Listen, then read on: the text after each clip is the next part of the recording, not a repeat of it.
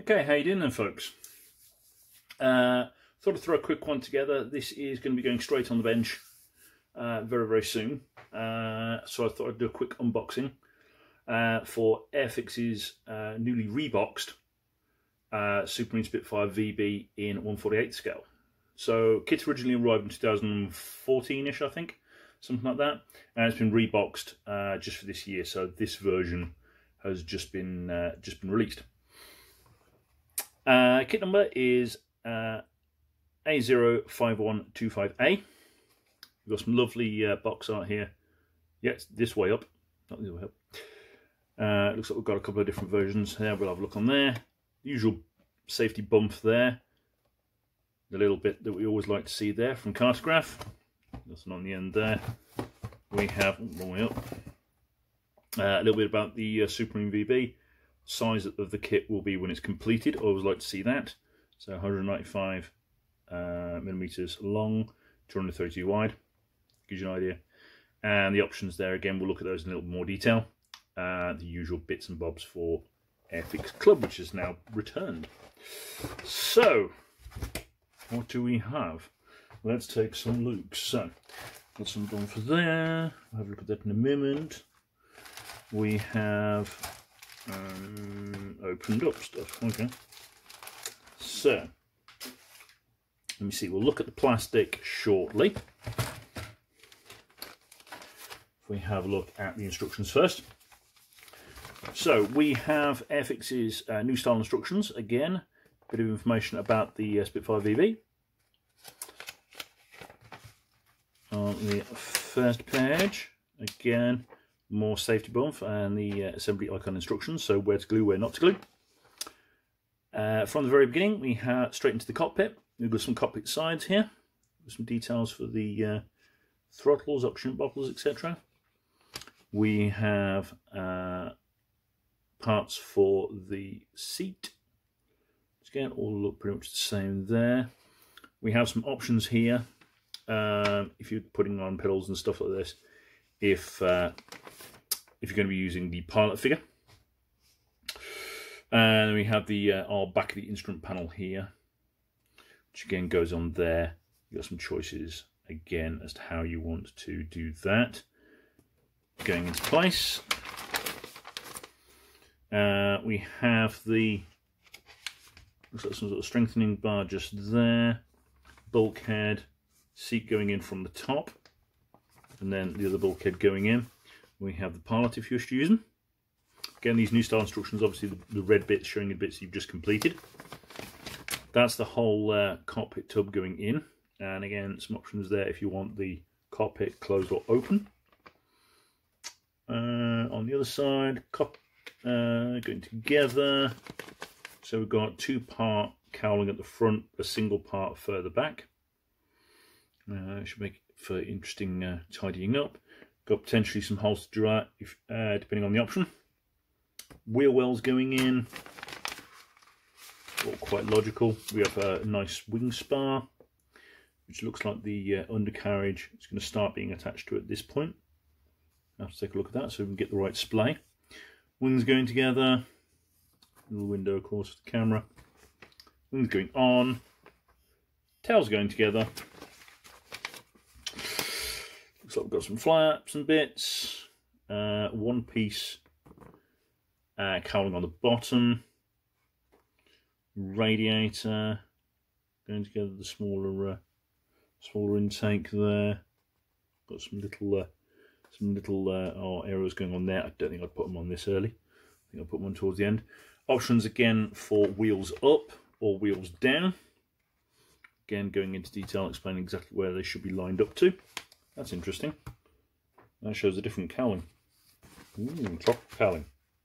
We'll have a look at that in a bit.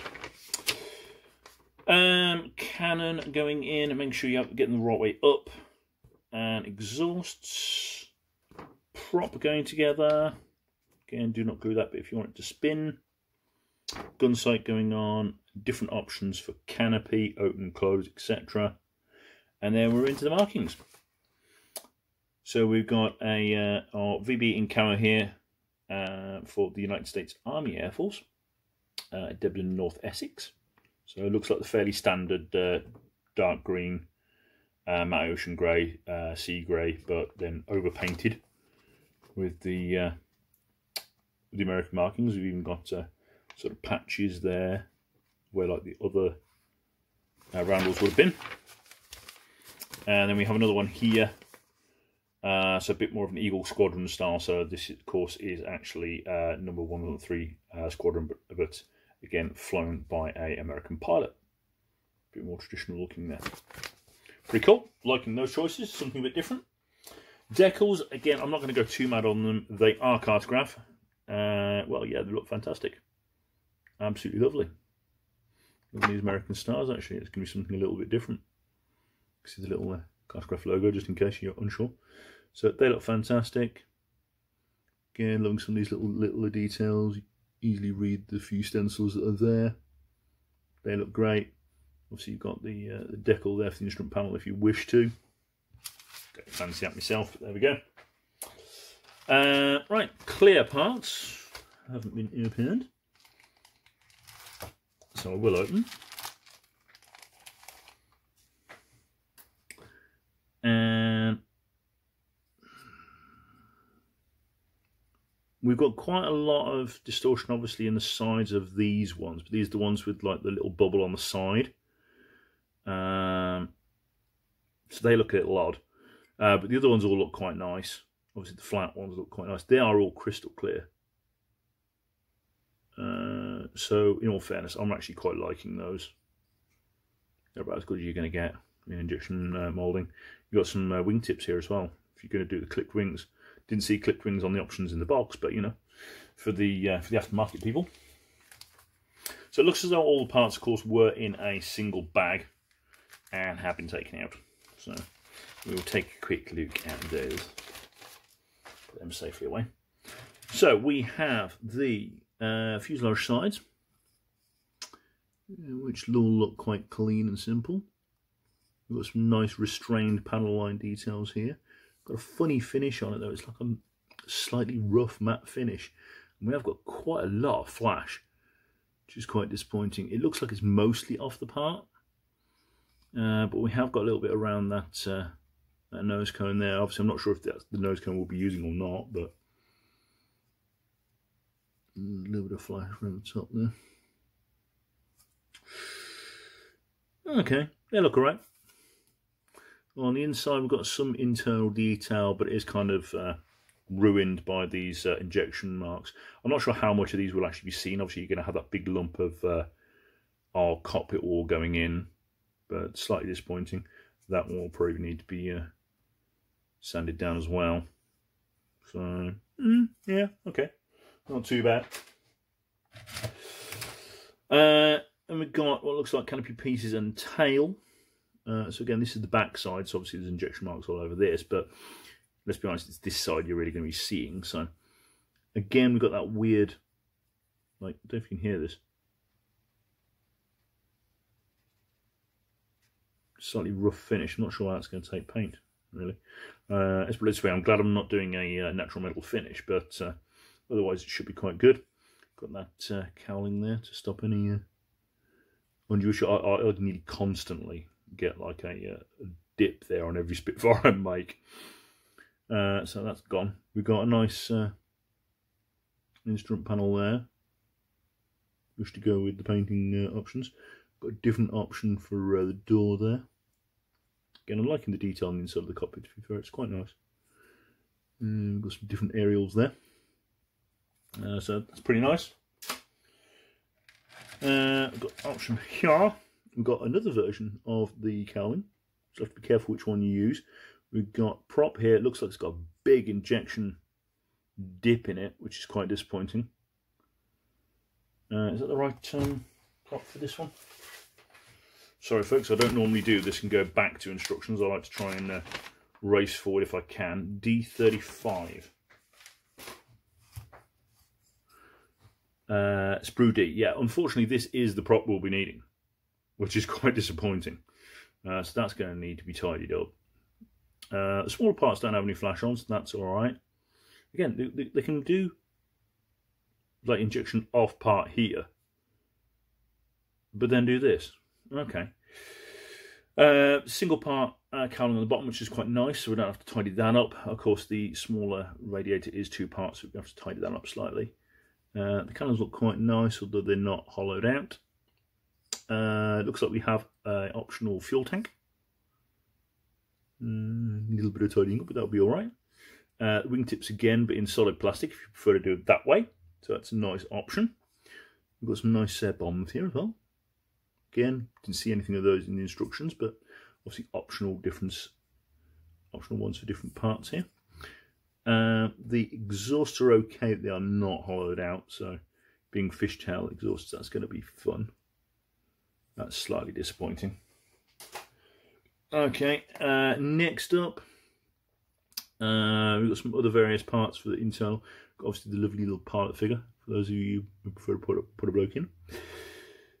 This sprue looks a lot cleaner, to be honest, than some of the others. We've got some nice restrained detail on the inside here. Again, underneath where the pilot's feet would be, they're all looking quite nice. Seats fairly generic. If you're not putting the pilot in, I think you're going to want some belts and stuff for that, but yeah, it's okay. Try to see it. Yeah, so that's quite nice. So the wheels are all rather basic. They do have a slot rather than a hole to fit in, so that you get the right way up for the weight in, because there's a weight in spot here. You can spot that on the camera. See, it's slightly flatter here and here. So that's quite nice. So you'll be able to get that straight. Because I don't know about you guys, but the amount of times I've done it and I had to take them off again and put them back on again. We've got 2 other different variations for exhaust. Again, not hollowed out. So, you know, they're going to have to be tidied up for me. But overall, looking pretty nice. Again, I'm not really seeing any injection marks anywhere where everything's going to be seen. So a bit of tidying up and they'll look quite nice. Alright. And then finally we have the wings. So we do have a 2-part, unfortunately, tropical cowling. So it'll take a little bit of effort to get that up to standard. But you know, if you did fancy doing a different option other than the ones in the box, it is there. Again, the detail on the wings is really quite nice. Really nice and clean, really nice and straight, really quite restrained. There's no real sort of rivet detail or anything like, say, Edard or something like this, but it looks quite nice. It looks quite nice. And like cannon bulges there. So, very, very quickly, my sort of overall thoughts. I have to be completely and utterly honest. Usually I pay for all my kits and then I open them up and you guys can see them. I didn't pay for this one, as you may have guessed by the fact that the bag was open. I know how much this kit is, and that causes a slight issue.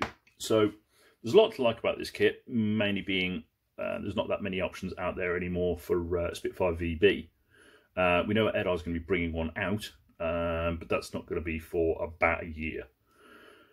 Which really makes this the only real option in town for most people to get their hands on. So, at approximately £25, it's a touch expensive unless you really need a VB specifically. The fact of the matter is, if you're looking for a Spitfire kit, Edard, of course, have their Mark 9 and now their Mark 1 and 2 Spitfires. And in weekend guise, which is basically what this is, you know, plastic decals, that's it, 2 options. You can pick them up for as little as $19.99. And they're a nicer kit than this. So, obviously I'm going to build this up and I'm going to see what I actually think of it actually going together. It looks like it should build to a handsome beast.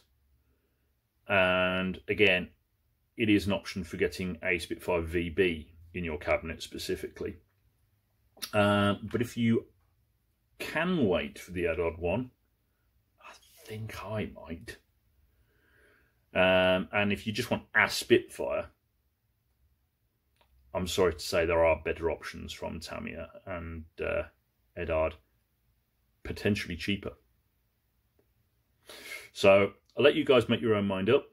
Again, as always, hit like, hit share, hit subscribe, and please comment, tell me what you think. See you guys later. Bye-bye.